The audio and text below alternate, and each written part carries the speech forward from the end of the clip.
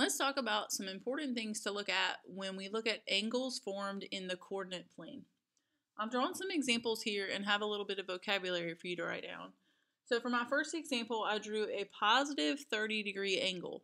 So when your angle starts at the x-axis and then goes up like in a counterclockwise direction, it's a positive angle measure. So that one is a positive 30, where this one goes in the negative direction. So I think about when it starts on the x-axis, this one went down, so it's negative, and that one went up, so it's positive.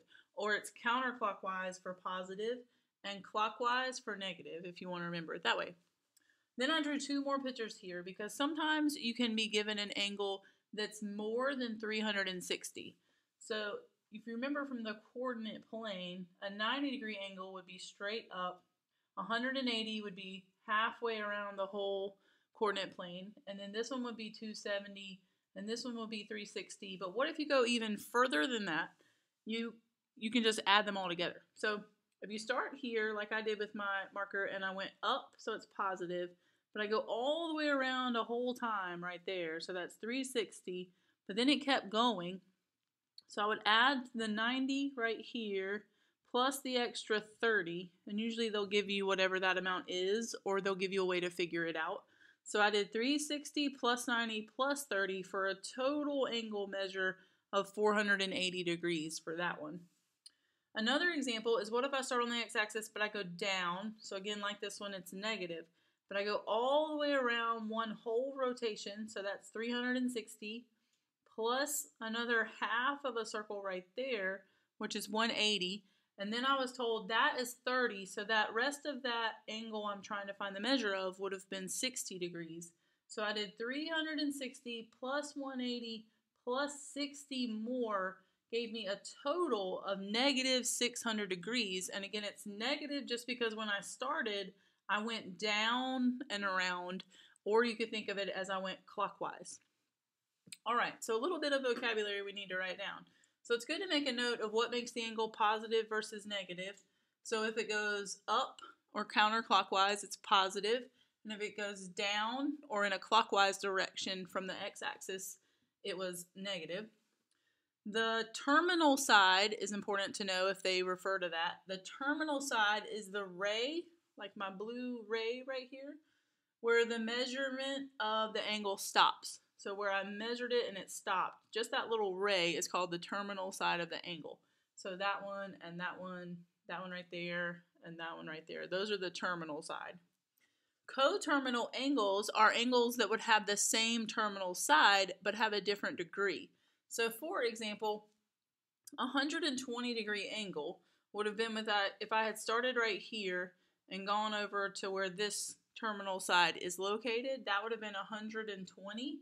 But negative 600 shares that same terminal side, so they have a different angle measure, but they share that same ray for the terminal side of the angle. So that's a good example.